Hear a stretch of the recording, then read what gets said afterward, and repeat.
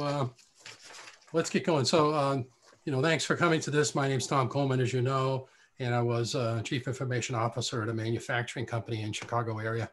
I retired about 2.5 years ago, and I've been working on climate change ever since. And I did the CRP training in July. You can reach me at that email address anytime or through the chat, thomas.f.coleman@outlook.com. With regard to EVs, I got my first hybrid in 2009. It was Camry hybrid. It was an excellent car. Then I got a couple of Chevy Volts after that, which were plug-in hybrids. And I'll talk about those in a bit. And then I got a Chevy Bolt, which is different than a Volt. A lot of people get confused between those things. I got that in 2018. And then we bought a Volkswagen e-Golf in 2019. So we have two right now. So the goal of the presentation, as far as I can do, is trying to do an overview of the topic, okay, for everybody that's interested. People also that might want to be on the campaign to do some work to proliferate EVs. But it's also going to cover a little bit more detail than I would normally do with somebody if I wanted to do a 30-minute overview. So this is packed with a lot more information, which climate people would tend to be interested in because you're dealing with people and trying to help people move towards EVs, et cetera. So, I'm covering some of that. So why don't we get going? So the agenda is kind of packed. It's emissions imperative, a brief EV history, automaker, and EV availability and investment plans, the EV market and end-of-life plans, the value proposition and some myths, the EV perception, EV campaigns, and possible team topics. So let's move in. So the first thing is a quote from the CEO of Shell Oil Company. He said, Shell, I've got to minimize that, the boxes. Okay, so climate change is the biggest challenge facing the energy industry, but the energy industry is not the biggest challenge for a world trying to tackle climate change. We just sell what customers want. So when I heard that, I was encouraged at first that he considered it a big deal, but then he said, we're just selling what customers want. So all this, gas and oil and fossil fuels and all that, they're just doing loyally, supporting their customers. And I really don't buy that because they market these products that are not only pollute the atmosphere, but also greenhouse gases. So you've seen Gore's chart. I won't spend much time. You know that there's tremendous amounts of 152 million tons of global warming pollution going into the atmosphere. And you can see that it's made up of greenhouse gases on the left and poison gases. I like to separate them because they're different. One is poison and unhealthy, and one is warming the planet. So let's first look at a budget for carbon. So if we're going to look at what EVs and how EVs help the situation, we have to look at the tremendous increase in emissions over time over the last 70 years. You've seen Gore's chart. This one here, we're going to focus on the green, the oil, okay, that is refined into gasoline and diesel fuel. And if we set that aside, we also want to look at this budget that we have and think of our atmosphere like a bucket that we're filling with emissions. So as you see it grow from the 1800s over time, you can see the USA, the European Union, China, India, all coming into play. And if we were to look at the carbon budget for 1.5 degrees, which is now looking more like 2 for sure, we've really got a problem because we only get about 9% of the budget less, actually less than that because now, we're moving into 2021. So we've wasted quite a bit of time. I won't say we wasted it, but we certainly didn't optimize what we're doing. So on the left, that's about the rate of emissions. And on the right, that's about the cumulative emissions in the atmosphere. So notice, for example, we all know that China is the greatest emission, the country with the greatest emissions on the planet. But the USA has put way more emissions into the atmosphere that's still there than China has. Almost double, almost triple actually. So moving ahead, how does transportation, so we drill down and we look at transportation, which is 29% of US emissions according to the EPA. Now it's less on a worldwide basis, but it's 29% in the USA, and it's about that in the European Union. So we're not going to focus on all these things in the pinwheel here, but we're going to focus on the red, the 29% from autos, trucks, buses, et cetera, which are largely burning gasoline and kerosene in the form of diesel fuel and jet fuel. So we're going to drill now right into that 29% and look at an area chart from the IEA, which on a worldwide basis, this is the breakdown of CO2 emissions and what they're projected to be over time based on their modeling. So you can see in the up here, hopefully you can see my cursor, up here we have the purple aviation, ships, medium and heavy duty trucks, pretty big, buses, light commercial vehicles and passenger cars. And down the bottom, really not much, would be 2- and 3-wheelers like motorcycles and trains. Fortunately, in most of the world, trains are electric. We have some work to do. So when we look at passenger cars, you can see it's huge. And then the green arrow would be today. Here we are today. And this is what they're projecting over time is going to happen. So when you look at it, they're basically saying the dotted line says that basically motorcycles, the emissions are going to go to 0 by 2040 from motorcycles. I guess the assumption is they're all electric. Rail is 2050, light commercial 2055, and then passenger cars and buses and minibuses 2070. Now, when I first looked at this, I was pretty upset because we can't wait till, to get rid of these emissions to 2070. But really, basically, we're saying is we're taking the emissions, but there's an awful lot of cars and trucks and everything on the road. So even if we start putting EVs, 100%, you can't buy an ICE car. We're going to just put EVs in place. We've got that backlog or that buildup of cars that are already on the road, and the average passenger car is on the road for about 12 years. So if you kind of do the math, that's how they're saying it's trailing out over time, which to me is kind of scary. And if we look at what the EPA says for the United States, they say that light duty vehicles, which would be cars and pickup trucks and that sort of thing, 59% of USA transportation. So I know this is a strange way of looking at it, but 29% of USA emissions is transportation. And of that, 59% of that 29% would be light duty vehicles, which is kind of what you see in the blue. I hope that's clear to everybody. So we've got a big issue to deal with when we deal with cars. So the transformation is really about how do we get the lowest total cost? How do we get the lowest emissions? How do we get a car that performs really well? And how do we frankly get a better car? We want a better car, don't we? So let's move into this, a brief history. So first of all, the most important thing to at least have a basic understanding is the difference between an ICE car and an electric car. And first we have to start with an ICE, internal combustion engine versus an electric motor. Okay, so if we look at the animation on the left-hand side, that's a 4-cylinder internal combustion engine. And you can see that here, the wheel is spinning over here, and this would connect to the transmission in the wheels of the car. So this is a rotating machine, okay? And what happens is these pistons are connected to this camshaft here, and then gasoline vapors are mixed with air, and they come into the cylinder, and the spark plug blows it up basically and shoves the piston down, and then the emissions go out eventually to the catalytic converter and the tailpipe and all of that kind of stuff. So this machine, there's 6 cylinders, 8 cylinders, even 12-cylinder versions of this thing. They convert vertical movement to rotation, and they're only 20% efficient, which means 80% of all the energy that's in that gasoline in your gas tank is going right out the tailpipe. So this also is pretty, requires a complex transmission and clutch. In the old days, cars had manual transmissions, and you'd shift from first gear to second gear and third gear. You might wonder why that is. Well, it's because the way torque and power works in this machine, this internal combustion engine, you have to shift because the engine has to be going very fast to have any power. So even a Porsche or a Corvette that has, let's say, 400 horsepower doesn't have it unless it's winding up to 8,000 or 9,000 RPM, revolutions per minute. Okay, so I know that sounds a little complex, but I just wanted you to be aware of the fact that there's this torque curve where you have a lot of complexity, not only in the internal combustion engine, but you should see automatic transmissions. They're one of the most sophisticated, complex devices on the planet. So now let's just look at an electric motor.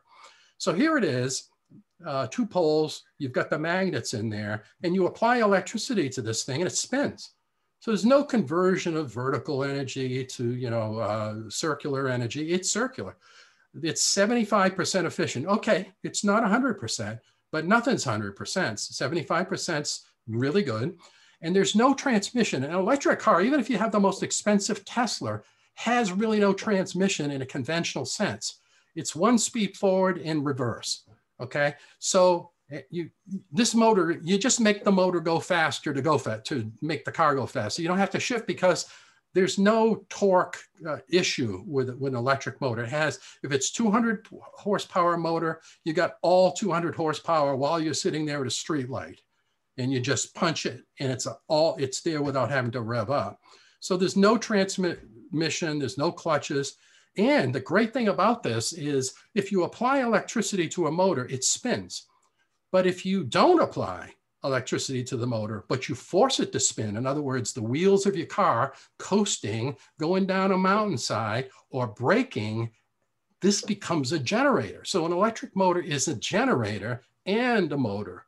So what happens is electric car motors, 1 or more of them, generates electricity through regenerative braking and puts the electricity back into the battery. So this is really cool. So this is the foundation of the whole thing. So they started out in 1832, and the first practical model was there in 1884, about the same time as the internal combustion engine. There's one in 1901. There's a third of all cars in the early 1900s were EVs. They were great things. You turn them on, they go. Trouble is, the batteries had limited range. And that became a real issue where people wanted to go to the next town and the next town, and they really couldn't. And the investment really from auto companies and petroleum companies that wanted them to make gas cars essentially was put the technology into the gas car, not the batteries. So over time, there were different electric cars. The first real production electric car that really went anywhere was the EV1. Now there's a movie that you just got to watch if you haven't seen it called Who Killed the Electric Car? It's about that car, originally called the Impact and then EV1. These things were developed in the early 90s, mostly because the government in California called CARB, California Air Resource Board, insisted that a certain percentage of vehicles had to be, low emissions or no emissions. And Ford and Chevy and those guys started to make and test electric cars. Now this was successful. Over 1,100 of these vehicles were put on the road. You couldn't buy them, but you could lease them. And they were great little cars, but they were only 2-seaters. There was no back seat or anything. And the 142 miles didn't seem like a lot at the time, but actually it was pretty good for the time, considering they went from lead acid batteries to nickel metal hydride in the end. Now, as I said, the government really pushed GM to do this thing. They did a good job. The trouble is, around as time went on, the government changed in California, and they decided to not make it mandatory to achieve these kinds of emissions and zero emission vehicles and all that. So what General Motors did was they crushed them all. 1,100 perfectly good cars that were running on the road. They sent trucks to put them on flatbeds and take them away and crush them all. And it was really between 2003 that happened. Only 40 of them existed, went to museums, and there's only one that actually still runs. The one in the, what's it called? Museum in Washington. Smithsonian in Washington. Now, a couple of these that went to universities and so forth, they were supposed to be disabled. Well, they re-enabled them and they put them back on the road. So here's a wavered EV1 in 2005 that was captured by the police and taken away. Now, General Motors just let this go. Instead of working on a Volt or a Bolt or something like that, what they did was eventually they started working on the Chevy Volt. Batteries were wicked expensive at the time. And so what they did was in 2011, they made a plug-in hybrid. So it was a part-time EV. It would go 38 miles on electric, and then it would convert over to gasoline, like the plug-in hybrids do today. I had a 2012 model of that. It was a really good car. And when I got rid of that, it had 65,000 miles, and only 6,000 miles did the engine ever spin, because it was mostly in EV mode. I would charge at home and charge at work, and it was great. Eventually, Chevy went to a more modern model, the 2016 Gen 2 it was called, and it could go 53 miles. And I had a 2017 model, terrific car, part-time EV. And then eventually they decided, you know what, it's really expensive to make a car that has all the gasoline engine parts, ICE engine parts, and electric car parts. So we're not going to be able to make money with that. We're going to have to focus on EVs, fully electric vehicles, and get rid of all that internal combustion engine stuff. So they came out with the Spark, which could go 82 miles from 2013 to 16. And these were great little cars, and they were pretty quick. The trouble is they were small. They were really small and could only go 82 miles. And at the time, Nissan introduced the Nissan Leaf, and Volkswagen introduced in California a version of the Golf called the e-Golf.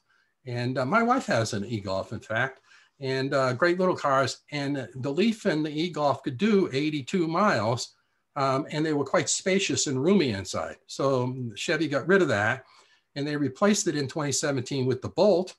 And it was a real breakthrough, because in 2017, this car would go 238 miles on the battery. And that was more than any other EV except the Tesla Model S, which cost twice the money. So this car you could buy for about $35,000, and the Tesla Model S, I think, was twice that. So it's really good. Now that car is up to 259 miles of range. And there's a lot of electric cars I'll talk about coming out now.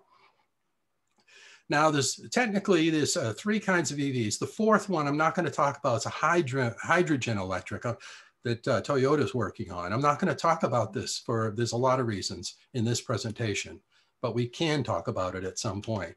So if we go into the pure hybrid, like the Toyota Prius, I'm going to use the Hyundai Ioniq, because they have all three versions. So you can compare apples and apples. So here's the hybrid, and you can't really run on all electric range on this thing. The electric motor and battery is really designed to help get really good gas mileage, and they do.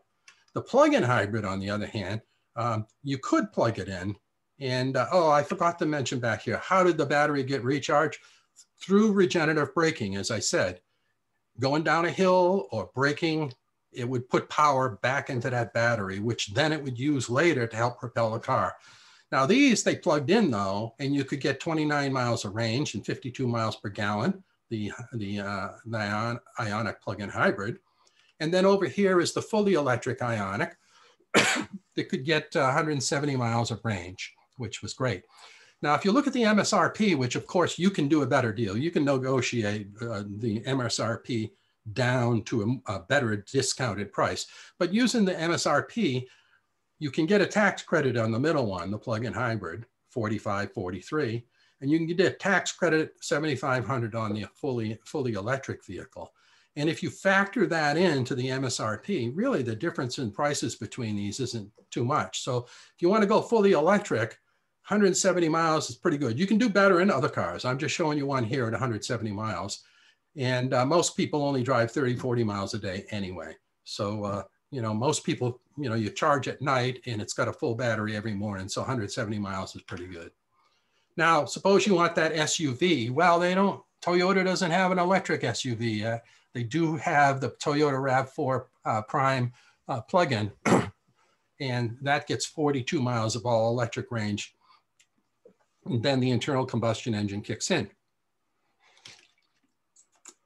Now, it's very important to understand the ICE car versus the EV, because really what we want to do ultimately is end up with electric cars, fully electric, zero emission vehicles. But I want to compare the gas car to that. There's what's called upstream emissions and operational emissions. The upstream emissions in the gasoline or diesel car would be from oil drilling, the transportation of the oil to the refinery, the refining to gasoline, to refine oil into gasoline or diesel, transportation of the gasoline or diesel to the gas station, and then the cost of this catalytic converter, which helps to reduce the really bad poisonous gases like carbon monoxide. Unfortunately, these catalytic converters increase carbon dioxide by 10%. So what we've done is to reduce CO, which is a poison, but it's still there, it's still bad, but to reduce it, we increased emissions 10%. And we buy very expensive catalytic converters, which have palladium and platinum in them, that come from Norilsk up in the beyond the Arctic Circle in Russia, which is one of the most polluted places on Earth. Now, besides that upstream stuff, you have the operational stuff.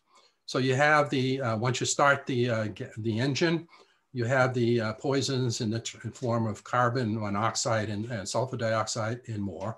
You have the greenhouse gases like carbon dioxide and nitrogen dioxide. And for diesels, of course, black carbon. Now, so how does the electric car stack up to this? Because people that talk to you and me are going to challenge you on a few of these things. So let's take a look at that. Well, here's the Hyundai Kona 2021 model, okay, of the Kona. And let's look at the upstream emissions. Well, first of all, if you're on solar, wind, and hydropower or nuclear, there are no emissions. So most of our two electric cars, we have solar panels on the roof. So it's completely free and zero emissions, except once in a while I have to dip into it on cloudy days. I do dip into the grid, but basically, eventually the grid is going to be more renewable energy. And then you have fossil fuel mix. Okay, so if you charge an electric car, what good is an electric car? Because if you charge it from coal, it still is bad, right? Well, even the national average is that an electric car charged from a mix of sources is equivalent to an 80 mile per gallon gasoline car, according to the Union of Concerned Scientists.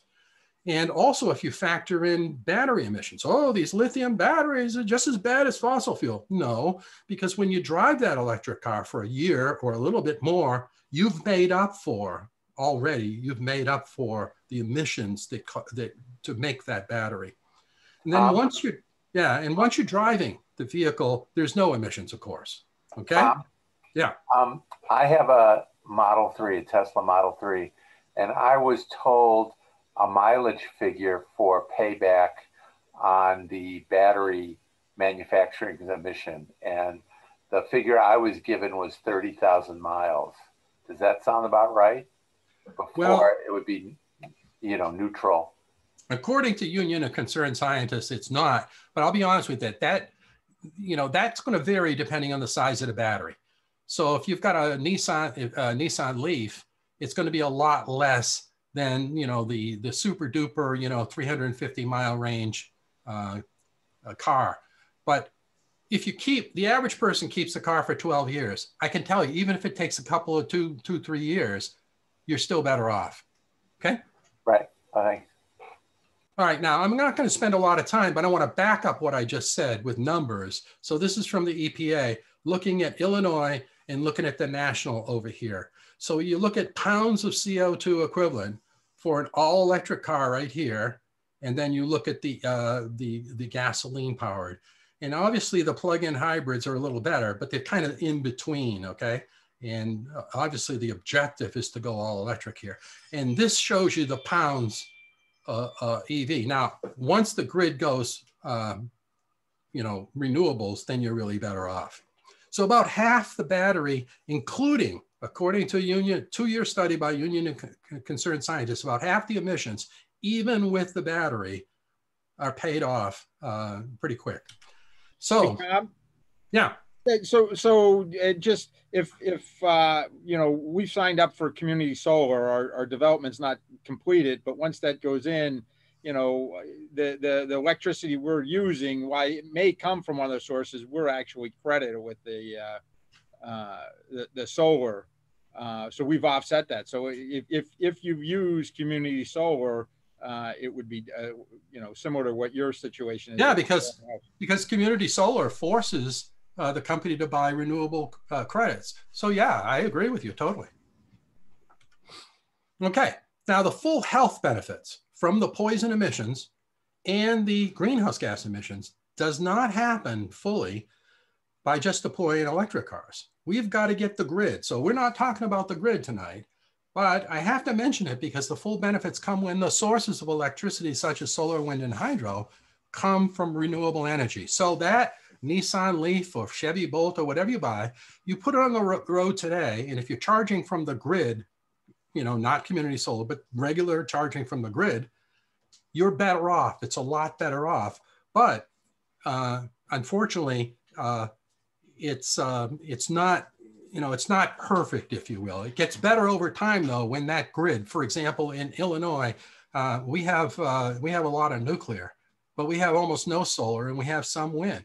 So that mix, okay, is really kind of contaminating charging by charging an electric car. To some extent, it's better. You do it, but it's we don't have to tell people go electric because it's perfect, because it's not.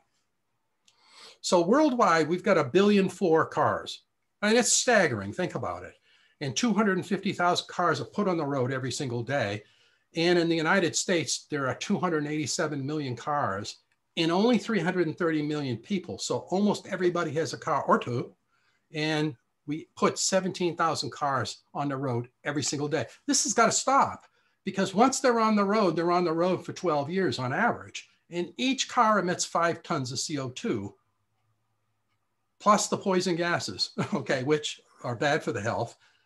And right now, EVs are only 2% of passenger vehicles in the USA and 3% worldwide. So this is a real challenge.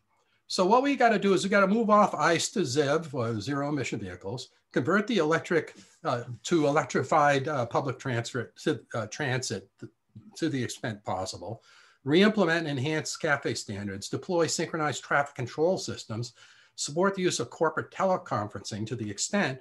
We've got to expand the public charging stations. Now, most people charge at home. I don't care about public charging. I charge at home. The only time I care is when I go on a trip. But Biden wants to increase it from 25,000 to 400,000. That's good, because there's not enough public chargers out there. Now, we also want to standardize these charging plugs, because unfortunately, if you bought a Nissan Leaf 2 years ago, charging is the same for home charging for all electric cars.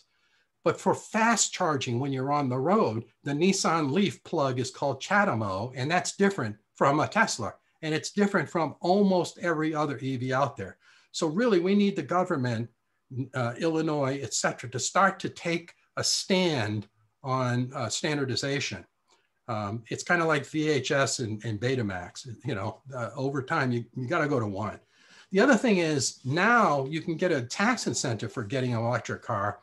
But what I think Biden wants to do is engage point of sales incentives. So you get that right then. You don't wait a year or so to get your money back, which is a bummer. And also, we want to lift the EV sales criteria for incentives. Right now, there's a limit. Auto manufacturer, once they sell 200,000 cars, then the $7,500 limit phases out over the next 6 months, I think it is. So Chevrolet or General Motors and Tesla, they're already phased out. So if you buy a Tesla now or Chevy Bolt right now, unfortunately, you don't get the tax credit. But if you buy a Nissan Leaf or some other car, you do. That's unfair. It's not right. It's not fair to the companies or the customers. Biden, I think, wants to do away with that crazy situation. The other thing I think we should consider is the disincentivize ICE vehicles. In Norway, they don't do tax credits for EVs. That's right. But they tax the heck out of ICE cars because they don't want you to buy them. And they're the most successful on a per capita basis deploying EVs. Okay, so what's the automakers look? You've probably seen Al Gore's chart here of auto manufacturers that are moving to electric vehicles. A lot of them, there's about 50 here. And on the left, you see the investments they're putting in.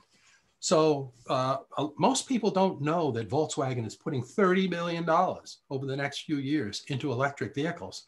They're going to take the didn't sell too much electric Golf, e-Golf, and they're introducing in Europe the ID4, and in the United States the ID3, and in the United States the ID4 next year. They're going to be huge, big sellers. They're SUVs, and they're going to be great cars.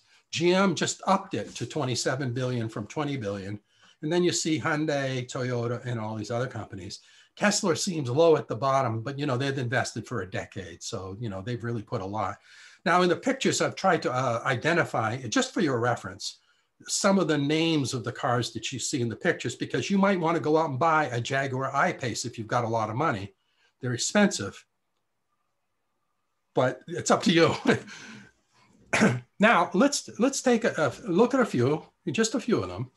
The Tesla Model 3 out here, the biggest seller, the biggest EV seller worldwide, $38,000 to $59,000. Battery range runs from about 250 miles to about 322, depending on the model that you pick and how much you want to pay. Same thing, the 0 to 60 can go in like 3.2 seconds, incredibly fast. Or if you don't want to pay as much money, you get the 5.3 second version, which is still really fast. The Chevy Bolt, which is what I have, is on the right side. And right now that's 259 miles and 0 to 60 in 6.3. You've got the Nissan Leaf in the bottom left, and you've got the Hyundai Kona on the right. Don't forget, whatever the prices are here, as long as it's not a Tesla or a GM car, you may qualify for that tax credit. So the next list would be Ford. They're coming out with the Mustang, an SUV Mustang called the Mach-E, starting at $44K. The Audi e-tron, very expensive. Doesn't have real good range, 204. It's pretty good, but it's not great. Then there's the Kia Niro EV right there, around 39K to 45, about 230 mile range, quick. And I mentioned the ID4 from Volkswagen. They're going to be everywhere soon. And you can order them now. We've got trucks out there, the Tesla trucks, the Volvo trucks, the Excelsior buses. You've got in the bottom right, the Mercedes EV trucks in Europe, the UPS trucks from Arrival, the small trucks from Rivian for Amazon, which bought 100,000 of these. The GM is producing this pickup truck called the Hummer, 1,000 horsepower, one of the models, unbelievably powerful. If you want to convince people to get rid of their big, bulky pickup trucks, which a lot of people like, put it against this car right here, or put it against the Tesla Cybertruck, 850 horsepower. You know who's going to win that tug of war. And then you've got the Rivian EV pickup truck that's coming down the line next year out of a Normal, Illinois factory. So what's the market share of these things, and what's the end of life plans? So I wanted to show you one plan because it's pretty good, not just because I have a General Motors car. I also have the Volkswagen. Climate change is real. This is Mary Barra. It's real. We want to be part of the solution by putting everyone in an electric vehicle. Now, investment in America and American workers, 27 billion. I mentioned that. 40% of GM's line will be EVs by 2025, 30 new EVs by 2025. GM and LG, which makes the batteries right here in the United States, early ones were in Korea, but now United States, will take up cars to 450 miles, unbelievable. The R&D development's running good even with COVID, 50% faster, and the battery costs are going to come down another 60%, which is really astounding. And GM is so committed, they basically said, Cadillac, you've got to take the lead here against Tesla. And we invite you to take a buyout and leave your franchise of Cadillac, or invest 200,000 in electric vehicle supply equipment like chargers and things like that to support the new EVs that are coming soon. Make a choice. A lot of dealers are getting out, by the way. Here's their new Cadillac that's going to be coming out called the Lyriq. So how's America doing? Well, you can see here in the first half of 2020, the Model 3 is the big winner. Then there's the Y, the X, which is an SUV. The Y is kind of a SUV crossover. The Bolt, a small crossover. Tesla Model S, the Nissan Leaf, the Audi e-tron, and the Porsche Taycan. Then over here, you can see over 10 years, the Tesla Model 3 has sold 1,000 vehicles worldwide in only 3 years. It took Nissan 10 years to get 490,000. Something's going on here at Tesla. They're doing something really right, aren't they? And part of it, I think, has to do with not only a good vehicle, but a vehicle that is being marketed for what it is, without the burden of internal combustion engine stuff hanging over their head to have to worry about. But that's just a side comment by me. So top light duty vehicles, cars and light. Tom, yeah, I'm sorry. Can I just ask something about Tesla? Yeah. I was listening to a presentation by Proterra the other day about buses, electric buses. And they said that and Electrify America said it too, that Tesla has its own charging infrastructure across the country, which is maybe another reason that Tesla has cornered the market. And I wondered if you have any comment about the relationship between the EV, either resistance or moving toward EVs, that has to do with the charging infrastructure and not the car. Yeah, I'm going to talk about that a little, but I'll just say right here, Tesla said everybody else is fooling around. Infrastructure is a major issue preventing people to go to my cars. I don't care what they say. I'm coming up with my own fast charging infrastructure, and I'm going to put them everywhere. I'm not going to talk about it. I'm just going to do it. So that's Elon Musk getting it done. He's right. Now, everybody else is woke, has woke, I guess you could say. And now there's Volkswagen spinoff, Electrify America, and all of these other companies. I think in the end, this will come together. This is just my speculation. Nobody wants to be alone. We don't want VHS, tape decks and Betamax like in the old days. We need to come together on, plugs and charging and everything else, because fundamentally the charging behind the plug is really the same. But yeah, they didn't wait. They went out and did it. In the end, though, the other companies are going to gang up on Tesla, and they'll probably have like way more charging plugs around the country than Tesla will be able to possibly afford to do. But that's speculation. We'll see what happens. So let's look at this on the left. China's got 3.3 million EVs, more than anybody in the world. Europe's at about 2 million. United States at 1.6, half of them in California, and this is about 7 million on the road.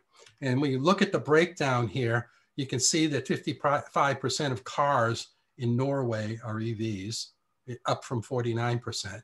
Again, every car that goes on the road, the chance is it's going to be an EV. And by 2025, it has to be an EV. United States is sitting at 2%. China, yep, double us, 4.4%. Go get it. Now, this is an updated version of Al Gore's chart that basically lists all the countries and when they're going to start phasing out internal combustion engine. So, if we look at this, you can see Australia, California. The green is kind of a go. The yellow is Tom Coleman doesn't like it. So when California said they're going to do 2035, I didn't like it because I don't think it's fast enough. So I made it yellow. Canada, 2040, give me a break. Costa Rica, 2050, come on. So you can look down the list. You can see the leader is Norway at 2025, all cars. Everybody is going to, in my view, start to amp this up, because when people find out and learn about electric cars, they're going to want one. Everybody I know that's got one would never have anything else. They would never go back because they're better cars. I'll talk more about that in a second.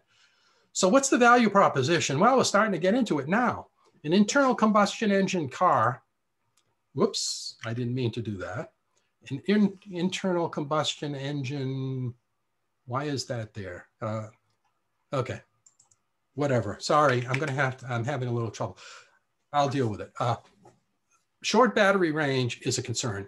It's a myth now. It was true like 4 or 5 years ago, but it's almost a myth now, because a gas tank that's full gets you about 338 miles. And now we're up to 260 and heading to 300. Many cars have got 300 right now. And over the next year or so, they will be. And the average driver only goes 30 miles a day. Now there's a paradigm shift though. In a gas car, you fill up the tank and then you drive several days, maybe a week, until it gets low. And then you search for a gas station. Usually you can find them, but sometimes it's at an inconvenient time. Oh, will I make it to work? I don't have time to stop, that kind of thing. With an electric car, it's always full when you start the day because you plug it in at night like you would a cell phone kind of a thing. And my car, if I forget to plug it in, it sends me a text and an email that says, hey, you forgot to plug me in. So I can't forget it, okay? So you start every day full, you don't worry about range unless you're on a trip. Then it becomes an issue. And you can see a 10-minute gas filling at a station for an EV becomes an 80% charge, might take a half hour to an hour to get 80% of this range up here back. So this is where you put charges in parking lots at malls and things like that. You go do a little shopping, you come back and it's done. So you can multitask that. At home, you plug it in and you go in, have dinner, go to bed, go to sleep, you wake up. There's no 10 minutes to fill it up because you just plug it in and walk away. So it's mostly a non-issue. I don't want to play it down. We need to get the infrastructure better, but it's not what people think because you think differently when you have an electric car. So let's get into that public infrastructure just for a little bit. 85% of people with EVs charge at home. Now it's a little bit of a challenge if you have an apartment. People that own apartment complexes are really under pressure now because people want to buy an EV and have it. So your condo, your apartment association, we need to work on that because some people can't charge at home. So what they do is they might charge at work if that's possible, or they'll charge, let's say they'll go out to lunch and plug in for an hour during lunch and get energy, a lot of energy back. Now there's 26,000 locations. Biden wants to take it to 450,000. At the 26,000, there's 84,000 plugs. And these are the companies that are out there. Electrify America, a spinoff from VW, Tesla, et cetera. Now, every one of these is pretty much all of them are compatible except Tesla. Nobody can use Teslas except Tesla. Tesla cannot use anybody else's either. The slow speed charging, everybody can use those, okay? It's a technology thing. There's fast charging, there's level 2 charging and level 1. Level 2 charging is 240 volts like you would have in your house. Everybody, the plugs are the same, okay? There's a difference. Tesla has a difference, but they have a little adapter for it. So everybody can charge the same. Now, when it comes to DC fast charging, really throwing the energy into that battery because you're on a trip, Tesla is completely separate from everybody else. Everybody else pretty much supports the same charging standard nowadays. There's a little variance here or there, but that's where we stand. So there's some things the government should do to standardize. Now, you also, when you're on a trip, if you're staying at a hotel, there's apps that tell you whether the hotel has a charger. A lot of people don't even know it because they're in the back of the building or whatever. Malls have them, parks have them. And so most of these are free, by the way. You plug in, you spend an hour shopping, and you pick up 25 miles type of a thing. And locating a charge is easy. It's easier than gas probably because apps like PlugShare show it to you. I'll show you a picture in a second, or the car's navigation. And I mentioned about apartments. So on the extreme right side, you can see Chicago, the PlugShare app showing the charging stations in the Chicago, immediate Chicago area. The orange ones are super fast. The green ones are slower. And then you can see the one to the left of the one on the right around Naperville. That's where I live. So that's what's around. I don't care. I never use them because I charge at home. But if my charger broke, I would use one of these. Or I would top off the battery if it was free somewhere, that I went. And excuse me, on the left is our Volkswagen and our Bolt charging up, and there's the charger there. They cost anywhere from about $300 to $500, depending on what you buy. And they all work the same. And this is a pretty fast one here. And here we go. Now, as Pam was mentioning this Tesla, here's the Myers right near my house. This thing just opened up, and all the red ones you see over here, these are Tesla fast charging stations. They're called superchargers, and you can see these Tesla chargers. This is brand new. Already, within a few days, Tesla cars could see on the screen that it was here. So they're going down 88. And they say, whoa, I can get off at 59, come down 59, there it is, and charge up and then hit the road again. To the right of that is Electrify America. That's what my car and most EVs use, plugs that are compatible with Electrify America. So there's 4 stations with 2, 4, 6, 8 plugs. Basically 8 people can charge there. Now, over in Germany, they're insisting that all gas stations have chargers. I think it's a terrible idea, because who wants to get stuck waiting around for a half hour, an hour for your car to charge? I'd rather go shopping in Myers or whatever, Walmart or whatever. In the top right is a picture of the United States using the PlugShare app, showing where they are. Clearly, northern Manitoba, you're not going to take an electric car. So there are limitations, but it's not as bad as people think, unless you're going into some pretty desperate places like over here or way up here. Now, this is my car. People say, well, I'm afraid I'm going to run out of battery. How will I know? Well, this is the fuel gauge right here, the green bars. Okay, so I've got a 90% charge right here, because there's 2 more bars to go to get to 100%. And I've got 172 miles of range. I might be able to go to 205, or it could be as low as 141 miles. It depends how cold it is out and how fast I drive the vehicle.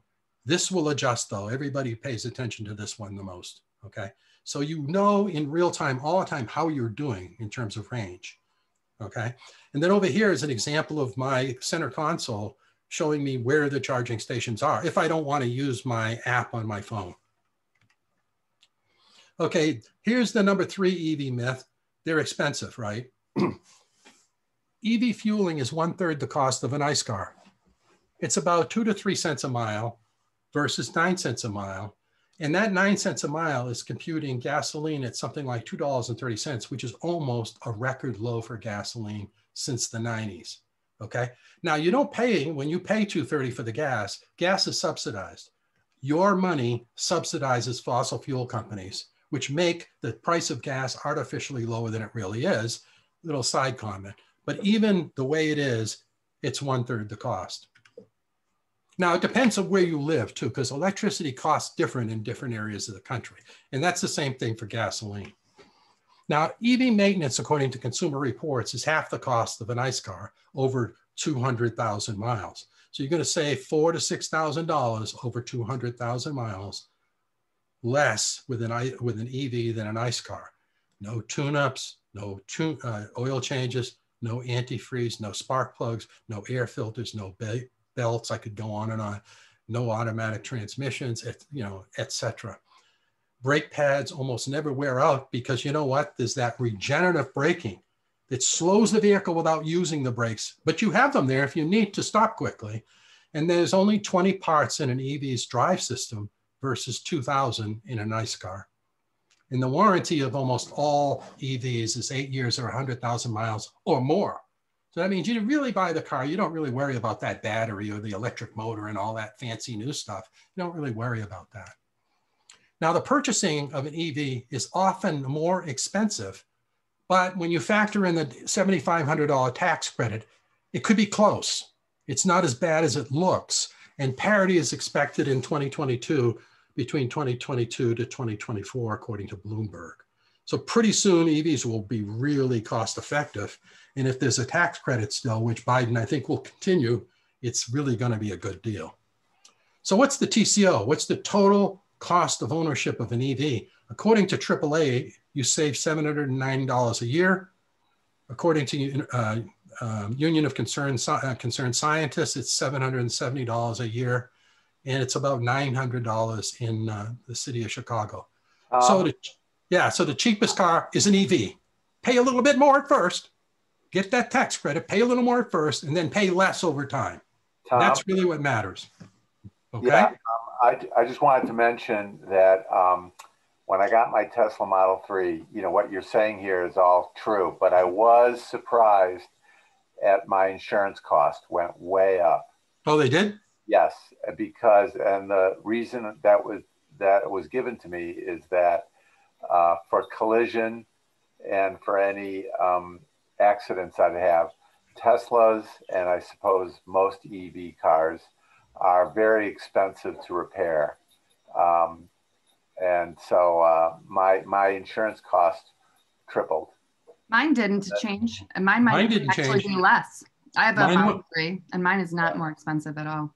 Yeah, mine went up about $50. So I can tell you, I'm on 5 EV forums. You might want to look at a new insurance company because some are going to screw you because you just bought an electric car, but others won't. Okay. Yeah. Thanks. I'm not going to be able to take the time on this battery cost, but I did want to show you from 2010 how much cost the batteries have gone down.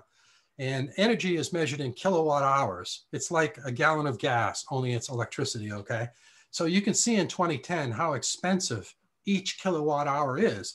And the grid underneath for a car like the Nissan Leaf, they had a small 24 kilowatt hour battery. So the battery alone in the Leaf cost $45,000. It's no wonder Nissan didn't make any money on the Leaf. Okay, but hey, it did come down to 17,000 by 2012, 9,000 by 2015. And while it seemed to go up by 2017, look at the range you get and how much bigger the battery is here in this Bolt, okay?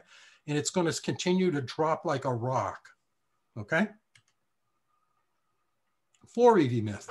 EVs are slow and really they don't perform well. They're like golf carts, you know, and they're not, you know, I drove one of those Nissan 2010 Nissan Leafs and it was kind of, it didn't perform that well. Okay, it's not true anymore. These things got 200 horsepower or more with instant torque. They all go 0 to 60 in 6.3 to 6.5 seconds, with the Model 3 getting 5.6 or even faster with the more expensive models, okay?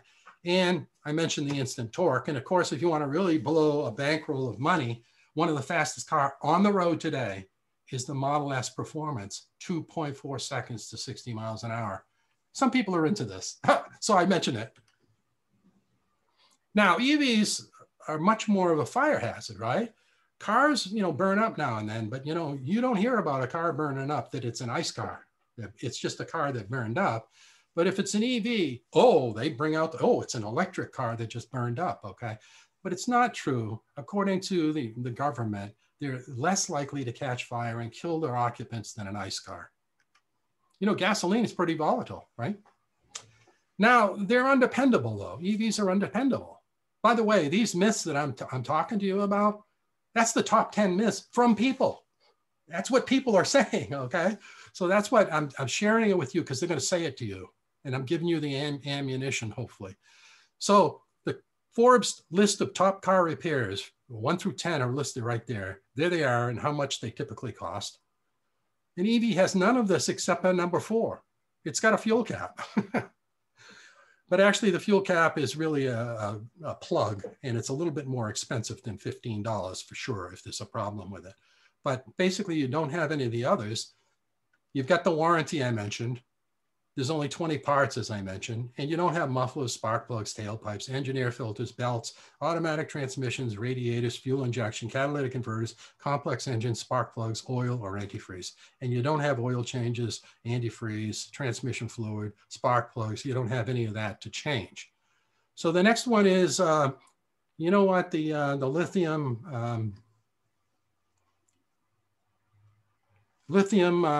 production of lithium batteries is bad for the environment, right? Well, you know, you got fossil fuels and they're bad, but you know, those lithium batteries is horrible, right? Well, think about it. Fossil fuel, you got the drilling, the transportation, the refining, and then the transportation to your gas station. You've got your burning, you burn the gasoline. The pollution from the palladium and platinum manufacturing in Russia for the catalytic converters, it's dreadful. The use of the catalytic converters that actually reduces poison emissions a little, but then increases global warming emissions. So let's look at the lithium batteries. The payback is 12 to 18 months. I'm not sure about it being longer than that, to be honest with you. You know, it really depends a little bit on the battery, I think, too. The countries should improve the way they deal with brine. The way lithium is mined, they mine brine down in South America, but it's ore in other places. And it could be better, I'll be honest with you. They ought to really look, improve that. But, it's other countries. We have a tremendous capability for lithium in the United States, but we hardly do anything in the United States. We need to take control and do it clean. We also should redeploy and recycle lithium batteries. This company's amping up to do that. Now they know that there's going to be a market for that. And then I mentioned production in the United States. And we also should treat lithium as strategic, because it's not just electric car, weapons, hydrogen bombs, computer technology, glass, metal, batteries, all require lithium. And, we ought to look at, like, Toyota right now is looking at solid state batteries. They want to have a demo going by 2025. And that could be incredible. Charge it up in 10 minutes type of thing. So the perception, we're coming towards the end now. The perception is 37% of the people have absolutely no interest. And I'm not sure we can move those people. They want their gas guzzling truck. And I could show you a picture of a truck where they actually tune the truck to emit as much black carbon and soot into the air as possible because it's cool. Some people think it's cool. But the would consider and the some interest people, I think we can work on them. And I think when people start to see stylish, fast cars and they get beaten out by an EV at a street, launching from a street light, they'll start to have interest, but we'll see. Now, so is this the new suburban neighborhood? I mean, you got this beautiful house with the 3-car garage, the pretty red car sitting there. Isn't that nice? Well, no, Tom, you're missing the solar panels. Wait a minute. That's the next slide. You're jumping ahead.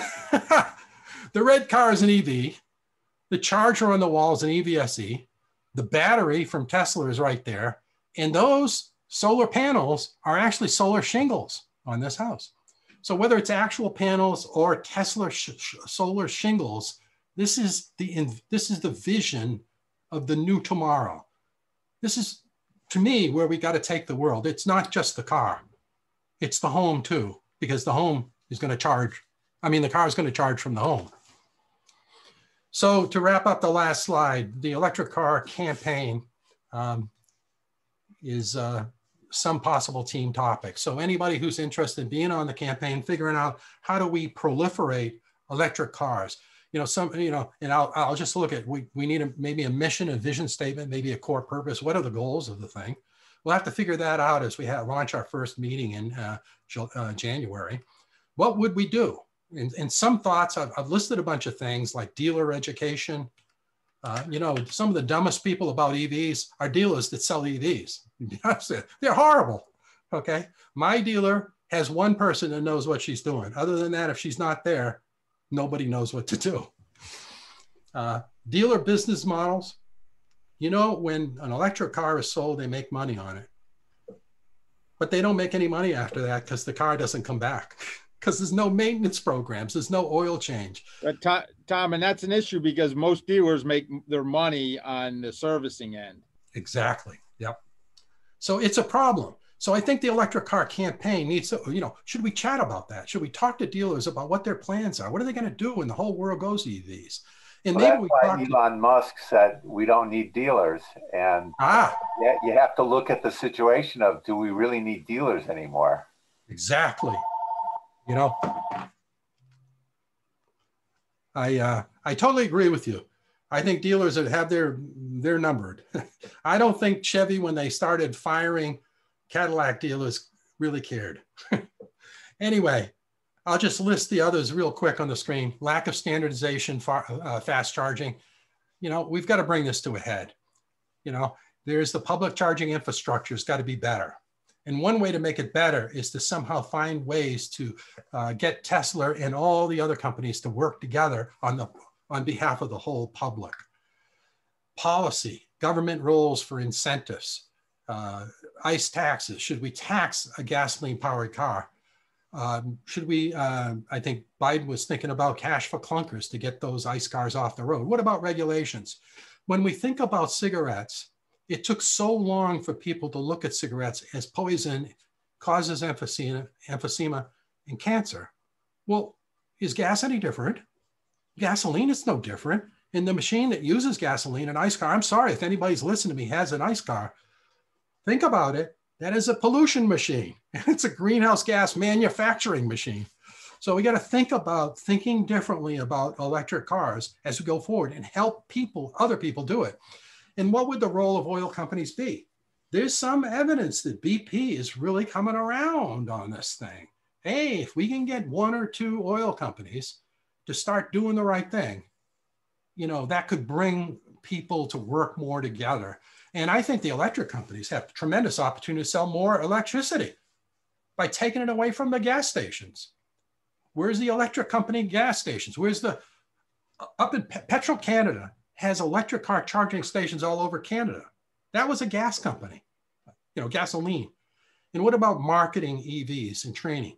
Anybody out there, a marketing expert? Hey, we could use some advice on that and how to incentivize this. How should we train people on EVs? You know, maybe not this presentation, but maybe a subset of this that would be more applicable to the average person. You know, I'm really talking to climate experts here. So should people think differently about them? And what else should the campaign consider? So that's about all I have. I thank you very much. Thank you. Very good. Thank you, Tom. Great presentation. Yay, Tom. Did it help? Thanks, Tom. I have a couple of comments. First one is I was looking online, you know, to see like what I could get, you know, buy a used EV, and the cost is still pretty high. And then I also stumbled upon the Volvo line that's coming out. Those are pretty nice cars. Prices, you know, pretty expensive still, but you know, a lot. It seems like a lot of the car companies are going that direction, coming out with a whole line of cars. I watched a presentation last month from the Chicago Area Clean Cities Coalition. They had someone from the USDOT on there, and it was Michigan to Montana I-94 EV corridor. But I also found from that website, they have a website showing like the whole country and all the segments that they're trying to get grant money to kind of fill in the gaps. They think there's like a mileage requirement that they want to do for charging stations. And they were talking about the different levels too. So if anyone wants it, I think it's on their website. I think they recorded it and you could share it or look at it after the fact. Yeah, that'd be good. And you did mention something about used Current Automotive. They happen to be in Naperville. Mm-hmm. What they do is they have tremendous numbers of electric cars that they sell used. We bought, my wife in 2018, we bought a 2016 e-Golf. Now the thing only gets 82 miles, but she just drives around town. It's perfect. She doesn't need, 100, 200 miles or whatever. Yeah. This car is a great car, and it only had 21,000 miles. It came off of lease from California, so it was cherry. It was just fantastic. Okay, and we bought it for like, I don't know, $11,000, $12,000. They have all kinds of Teslas at Current Automotive right now. Check them out. Okay, where's that at? Yeah, they're in Current Automotive. You can go online and see. They're in Naperville. Okay. Yeah, they're on Ogden. Oh, okay. Yeah. Okay, I haven't been out much since the pandemic, so I haven't been driving around. Yeah, but you can go online and see their inventory. Oh, okay, great. Last time I looked, they had a lot of Teslas if you're interested. You know, it's kind of funny because you mentioned the Meyer, and I live right on I'm on the Aurora side of the Aurora Naperville border. Oh yeah. And so I haven't really been out since March much. And so that's so funny that Meyer I used to go to all the time has all those charging stations, and I have no idea because I haven't been out anywhere. But one question or comment I want to make, and maybe something that we want to include in the campaign or just think about or address, is that, with climate change, we always talk about injustice as well, and how we're all trying to move forward, but then sometimes we are just leaving behind certain groups. And I know I saw an article or some kind of news article about that the charging stations in Chicago, that they're really concentrated in some of the more wealthier neighborhoods, and they're lacking a lot in the not so wealthy neighborhoods. And it just brings to a point that, especially with the car prices, like, are we going to be leaving behind a whole group of people who can't afford these cars? And what do we do then? And then if gas prices go up, they kind of get put in the cycle where they can't afford to get out of it in a way. And, you know, they're probably buying used cars. So like this whole process of, you know, of kind of cycling through the whole car lifetime, I guess you want to call it. So, you know, people that can't afford a new car or even a nicer used car, that they might be left behind, and some of the poorer neighborhoods and those kinds of things being the resources to them. I think Biden has plans to work that out, and I'm not sure of the details yet. Okay. Yeah, but I think I remember reading in his plans that he's going to deal with that. I don't know if tax credits or how he's going to do it. Okay. Anything Great. else? So email me. Okay, I'll email you. Thank you. Tom, I posted on the chat the web address for Current Automotive. Oh, beautiful. Interested. I would comment about the price. You know, as the price of batteries goes down, which it will continue to do as more and more manufacturers make more and more electric vehicles, they're going to become cheaper than you know, gasoline powered cars. It's headed there. So yeah, right now it's harder for low economic folks to afford and get into a car, but 10 years from now it's going to be better, and 20 years it'll even be a lot better. There's, you know, a lot of the cars in China are very small and economic. In India as well, to the extent some of those come over, will reduce the base price. So I think there's a lot of fronts on that isn't going to continue. Yeah. Cool. Did you get your Kia yet?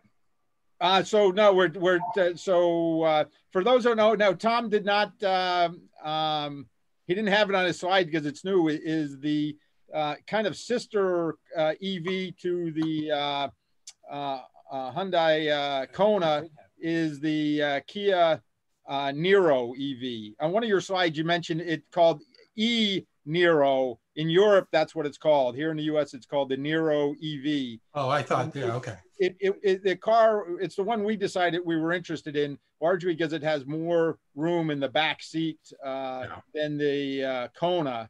It's got a longer wheelbase, and so it fits our needs a bit better. It was not available in Illinois until just recently. It was only being sold in the 12 CARB, California Research Board states. But Bob Rohrman Kia in Schaumburg, it just became, I think, one of the first dealers in Illinois to sell it.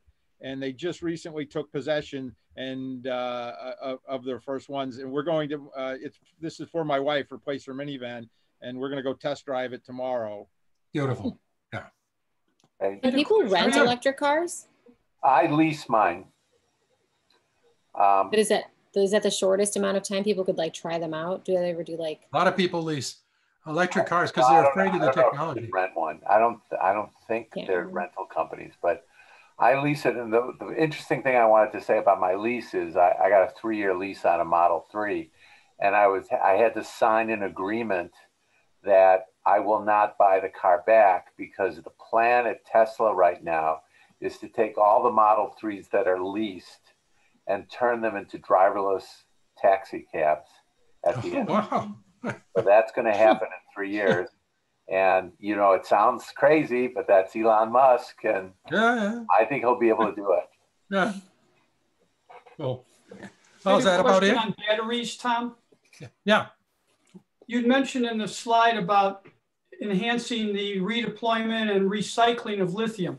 As we get to this level of much more cars, is there an issue, or could there be an issue with used batteries and disposal, or do you assume that as this grows, we will have enough recycling to take care of it? Yeah. Right now today, there's a whole bunch of companies looking at it because they see a big market coming up. because the real electric cars didn't start happening until around 2011 or so, okay? Like the Nissan Leaf. Those things are coming off the road now. Some of the batteries are starting to not give as much range. So what's happening is they're redeploying the batteries to other use, not a car. The battery's being used for other use in many cases. In other cases, there are companies that are testing how to recycle these to get the, you know, the lithium out of these batteries, et cetera. Now, what some companies are doing, is a company in China is doing, is you don't buy the battery. You buy the car, you don't buy the battery. You lease the battery, and anytime you need a new one or whatever, you pull in and then you drop it out of the bottom of the car and put in another one type of thing. So it's interesting. There's going to be a lot of business models there. In Orlando, the city there, they've done a lot with sustainability. I met the director of sustainability at a conference and talked to him quite a bit. But they have all electric buses, and he said that when the batteries get to a certain point where they're not holding enough of a charge, that they've been using them with their electric utility to just basically just like battery cells to store energy at the electric utility. So I thought that was kind of interesting. Yeah, absolutely. Yeah, that's what's happening. Anything else? Tom, I had a couple of questions about some of one was about one of your slides, the transportation goal. We had 29%. The first bullet had in there after in parentheses, it said full EV, then it had comma BEV, which I understand to be battery EV, and then you had a second one BEV. And one, what's the difference between BEV and full EV? And was there a third type that was supposed to be there? It was mistyped. A ZEV, zero emission vehicle, okay. A BEV, battery electric vehicle, and a full EV, they're all the same thing. Okay. Okay, you're just what's saying different is so on that slide you were saying you might see these referenced this way. Absolutely. You go on the web, people call them BEVs. I got a BEV car. Yeah, other people say they call them ZIVs. I got a ZIV. So some of my questions on your experience with your electric cars is what charger did you have at home, and what's the amperage, max amperage of it? Yeah, I have a Siemens. It's 30 amp. My car can handle 32 amps. So I think Tesla goes up to 40, but 32 amps is very. So mine is a 30 amp. I got it at Costco. I got a great deal. Is the amperage selectable on yours? Some of them I've looked at, you can select what amperage. And one of the things I read is that the battery life you might get might be associated with, you know, if you're always charging it on max amperage, like one I was looking at has a max of 32 amps, you reduce it, where if you don't need to charge it at 32 amps, you have, you know, 16 hours and you reduce it down to 16 amps, that you'll extend the life of the battery. Yeah. Yeah, I mean, there's something to that, but I don't think it's major. The major thing that most electric car people do is they don't charge to 100%. Okay, there's settings in all electric vehicles where you can set them to charge to 90%. I charge to 90%. The only time I go 100% is when I need 100% of the range. I need all the range, the miles that I can get. But on a typical day, I don't. So what happens is if you charge to 80 or 90%, the length of time that that battery will have its full range capabilities extended pretty dramatically. The next kind of question on that is I read that some of them recommend you, and I'll use the term exercise your battery. You run it down lower. You know, in part they were talking about to calibrate the range calculator. Yeah. That if you don't ride it frequently, or you always riding it between, let's say 50% and 80%. You know, when you get down to 10%, sometimes the calculation might not work real well. Yeah, but you know, it's not good to run your car down below 20%. Cars should be between 20 and 90%. Go 100 when you need to. Go down below 20 if you have to get home. But basically, you don't do it all the time. But I think you're right that you could do that every now and then if you felt the GOM, the guessometer, the range indicator. Everybody calls them GOMs, because they're not 100% accurate, okay? But the range indicators, if they start to get off a little bit, you could do that. But thank you. I don't have any problem. Anything else? Well, thanks a lot. Take care. We'll be setting something up in January for those people who are interested, and we can work on a lot of these issues. Thanks a lot. Bye-bye.